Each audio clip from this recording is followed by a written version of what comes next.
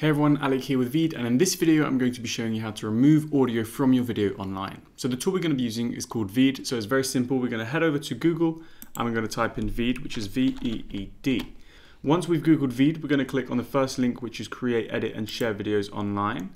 And then if you don't already have an account, you'll be prompted to create one for free. And if you do, we're just going to click on the new project button.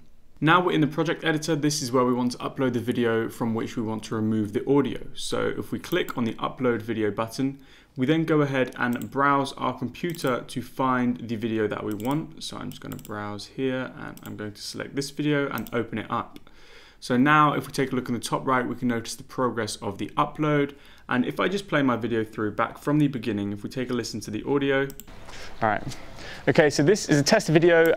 Okay, so for I don't know what reason you want to remove the audio from your video. Let's just say maybe it's too loud and you want to turn it down, or you want to completely remove it. To do so, it's very simple. We're going to go over to the video tab and we have this volume slider right here. So we're going to take this volume slider and turn it and click and drag it all the way down. So now if I play back my video, as you can see, no noise. So I've removed the audio. Now if I did want to have the audio but at a much lower level, I can drag it up a bit. And again, if I play it back. All right. Okay, so this is a test video, and let's just say this is a podcast, and I'm trying to... As we can see now, it's very low. To this. So that is how you remove the audio. Once you've removed the audio and you're happy with it, you can just click on the download button in the top right, and Veed will start to render your project. And there's a bunch of other things you can do with Veed as well, such as add images. You can also replace the audio, so you can upload a completely different audio. You can change the speed of your video. There's a bunch of different elements, such as progress bars and sound waves you can add.